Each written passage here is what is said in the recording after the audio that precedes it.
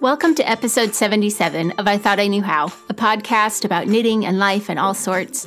I'm your host, Anne Frost, and this episode was recorded on February 24th, 2022.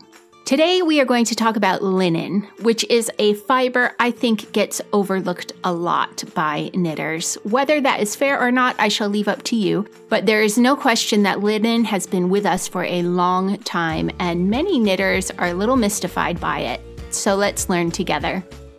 I have had a few business owners approach me lately about sponsoring the show. The easiest way I have to manage that is through Patreon. So I have created a new tier there specifically for business owners. If you would like to support the work I'm doing here on the podcast and reach out to my audience, please visit patreon.com/I-thought-I-knew-how and look for the episode sponsor level.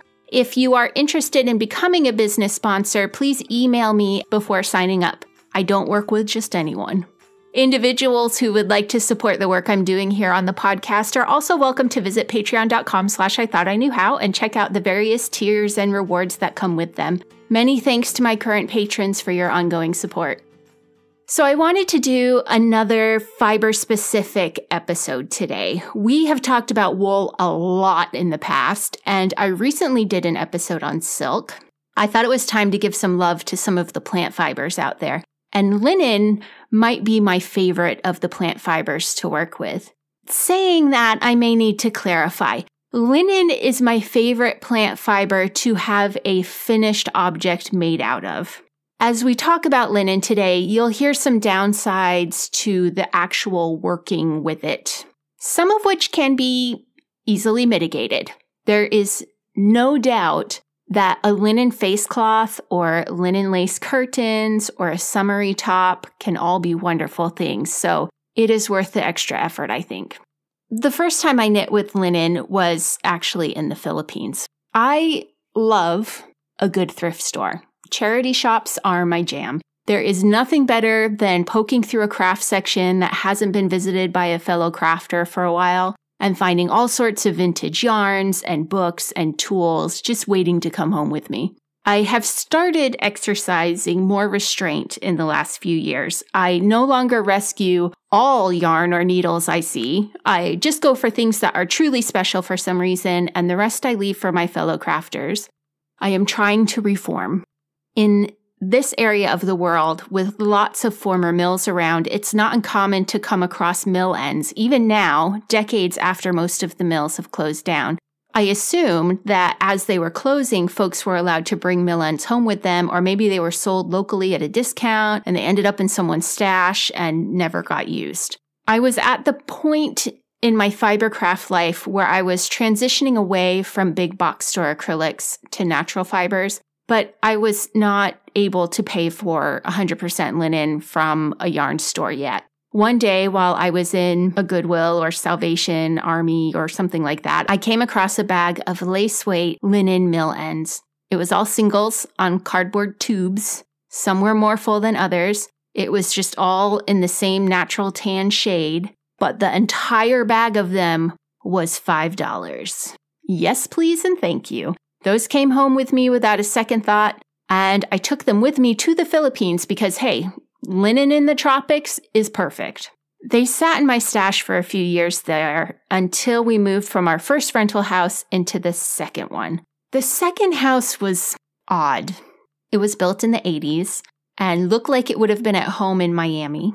Flat-roofed, concrete walls, huge floor-to-ceiling windows in some areas of the house, and bedrooms with foot-tall windows across the top of one wall, too high to actually see out of.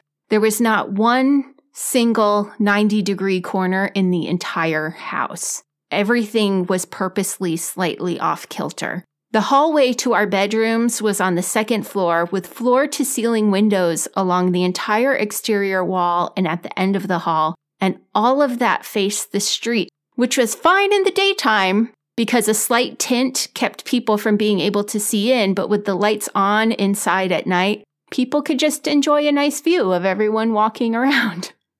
It was a very odd house that was probably suitable for like a young couple with no kids who like to host house parties. We made it work for a couple of years, but I was very glad to move into a house with square corners again. Anyway, back to those bedroom windows I mentioned. If we were early risers, they would have been fine, but we were not early risers. That side of the house had some palm trees that cut back on the amount of sunlight coming in, but not by much. No one in the Philippines was selling foot-high curtains, and I didn't want full drapes on 11 to 15 feet of 12-inch windows.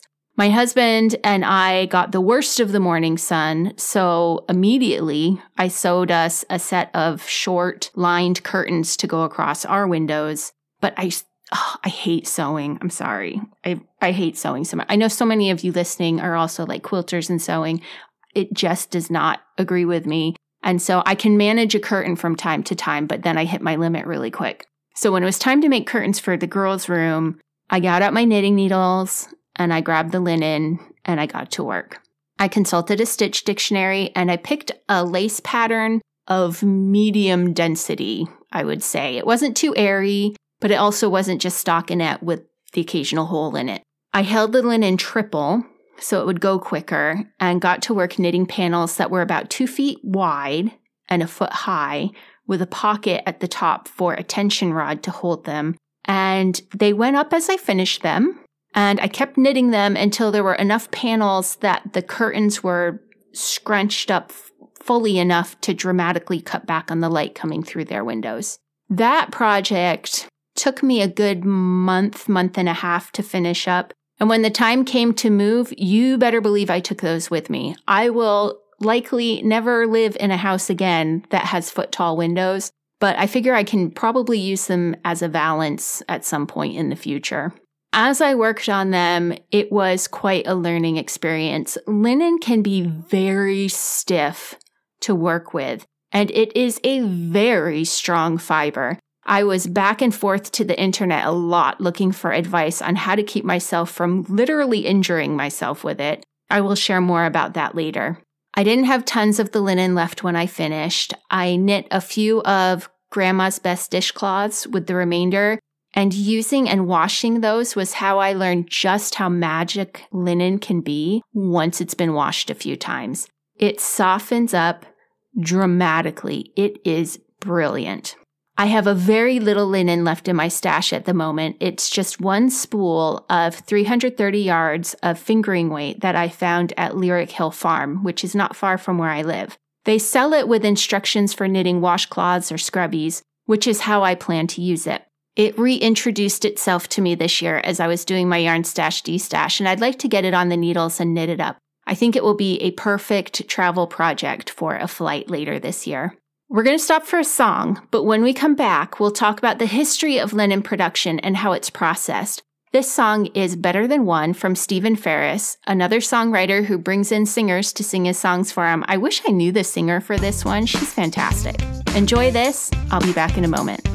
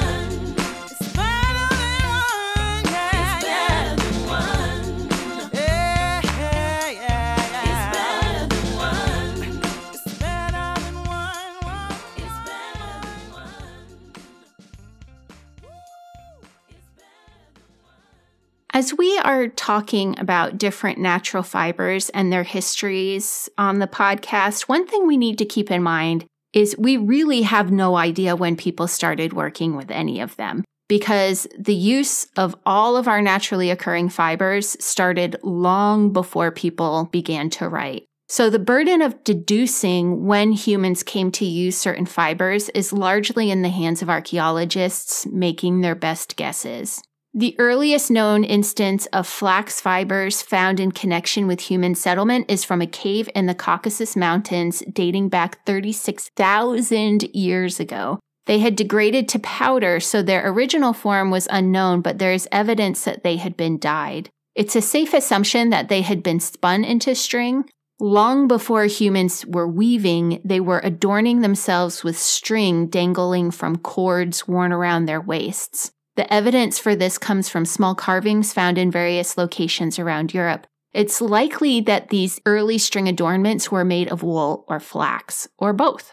The first surviving remnant of linen cloth is dated to 7000 BC and was found wrapped around the handle of a tool made from an antler. The cloth was tested, and the flax was from a domesticated form, suggesting that humans had been cultivating it for use as cloth for a good amount of time by that point. When you think of all the steps involved in processing flax, it's really quite impressive that it came to be used at all. With wool, it's easy to imagine an ancestor raising sheep for meat, one day turning some shed fiber between their fingers and noticing that it held together and was stronger than when it wasn't twisted. Flax is not so obvious.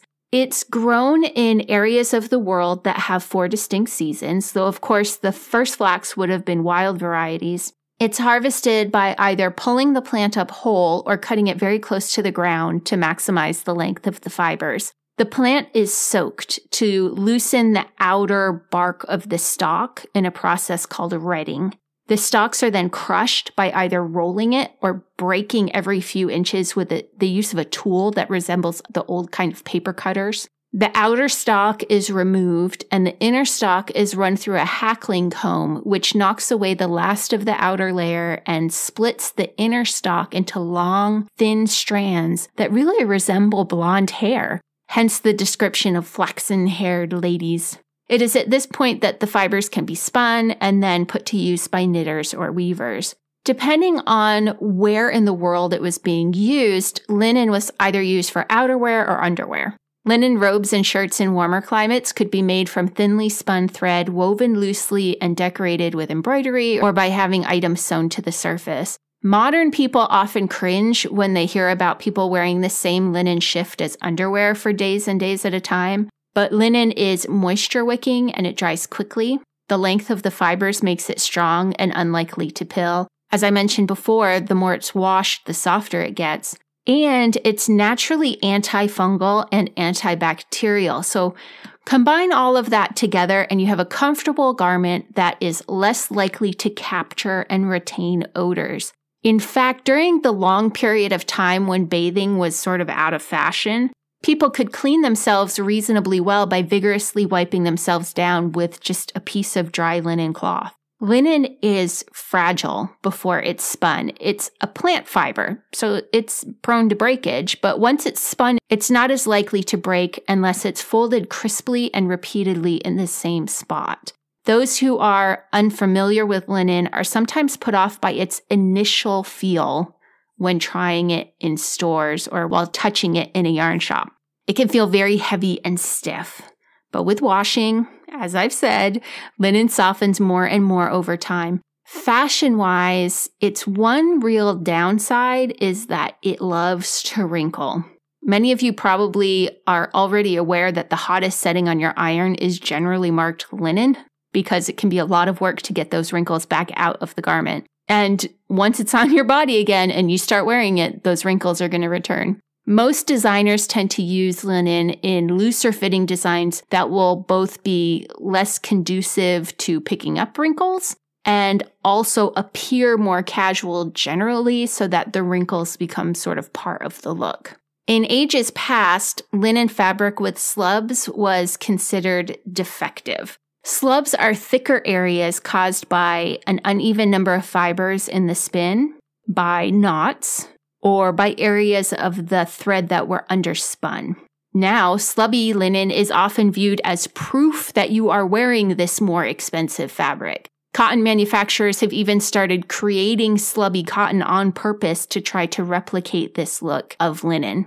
Linen has a long and fascinating economic history that will not fit into a single episode of my humble podcast. One of the sources I used as I researched this topic is a brand new book called Worn, A People's History of Clothing, written by Sofi Thanhauser. It was just published last month by Pantheon Books. The book is divided into 5 sections covering linen, cotton, silk, synthetics, and wool. Each section covers the history of human interaction with the topic of the chapter, as well as how it affected society and its economic impact. For instance, in the case of linen, Thanhauser covers the linen guilds of 17th century Germany and the conflicts between professional guilds and home producers, including how women were initially allowed into the linen guilds and how they were eventually excluded. Those familiar with the effect of the clearances on wool production may not be surprised to learn that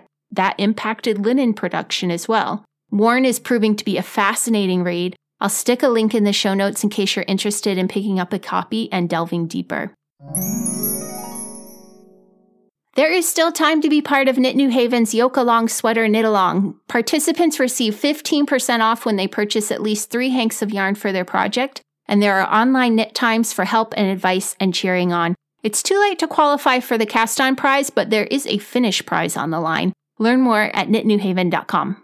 I mentioned Lyric Hill Farm as the source of my linen earlier. Morehouse Farm is actually partnering with Nancy from Lyric Hill for the upcoming set of classes in the Morehouse Merino Flock Group. Nancy is well known in the area for her goat milk soaps, and she also creates beautiful felted soaps for sale. She will be teaching a felted soap class to the Morehouse Merino Flock Group on Saturday, March 12th at 10 a.m. Eastern and Tuesday, March 15th at 7 p.m. Eastern. You will need to hop over to morehousefarm.com to order a kit for this class as soon as possible so you have it on time, and join the Morehouse Merino Flock Group to attend the class and get ongoing support as you complete the project. While you are a member of the Flock Group, you can check out previous knit-alongs as well as get all the help and instruction that came with those. Visit morehousefarm.com to learn more.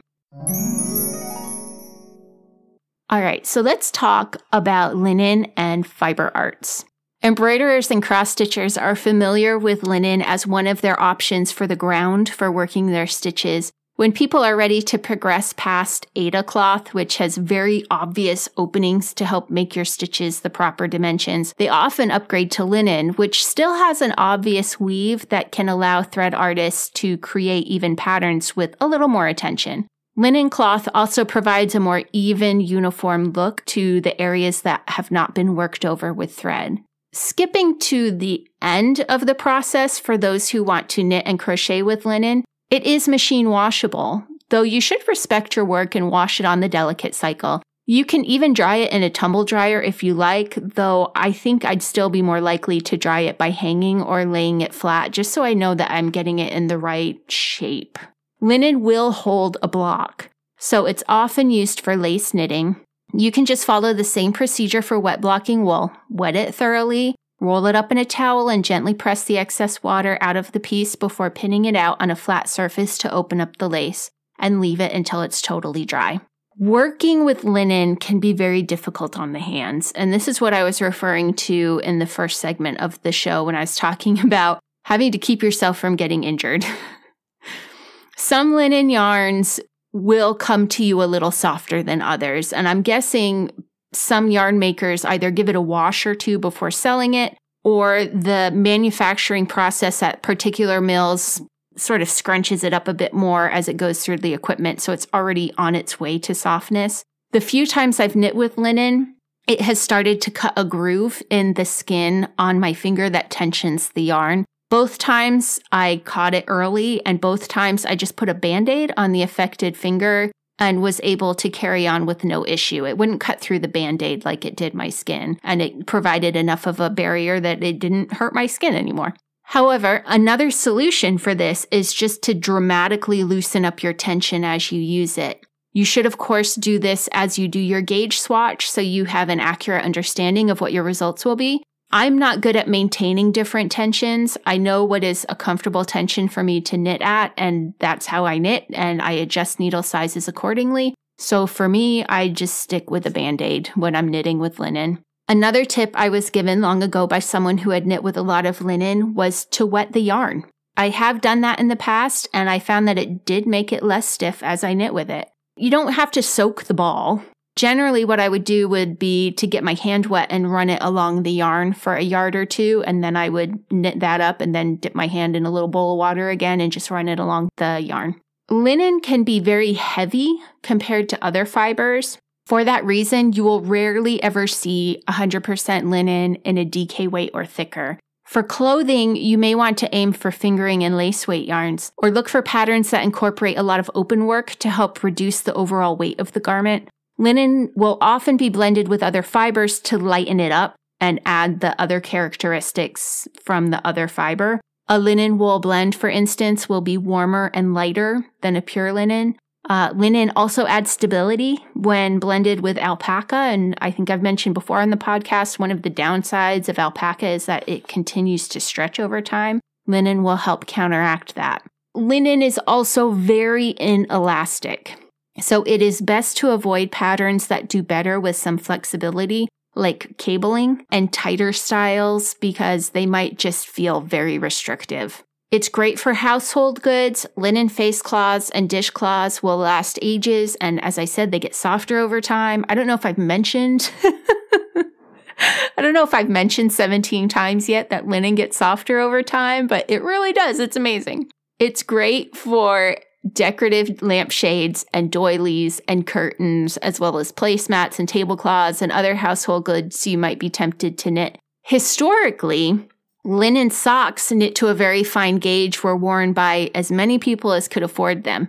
Their natural antibacterial, antifungal nature make linen perfect for feet. However, as I mentioned, linen is very inelastic, so the socks had to be worn with gaiters to keep them in place. Linen will weaken when exposed to direct sunlight, so if you do want to knit curtains, best stick them on the shady side of the house.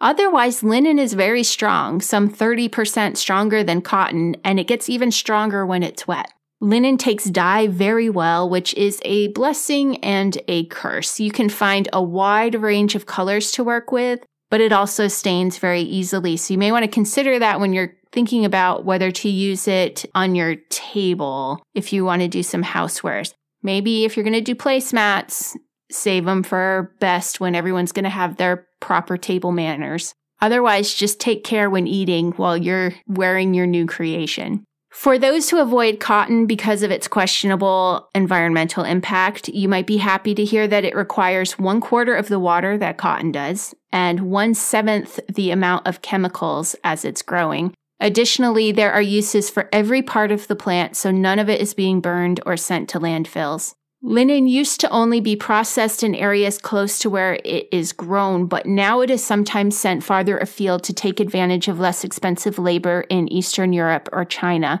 If processing miles are a concern to you, look for products made in Western European countries and the Baltic states. Northern Italy, Belgium, Ireland, and France are all well known for their high-quality flax production.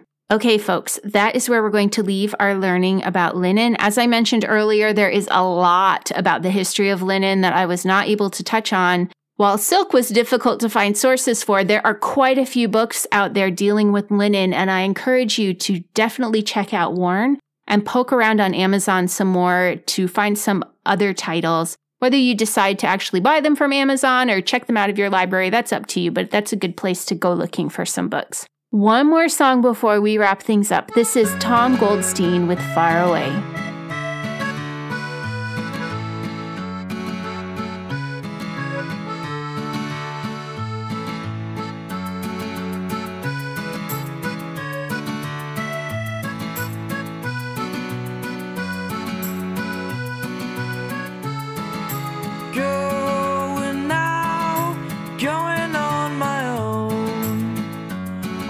Faults are left behind. Going far, far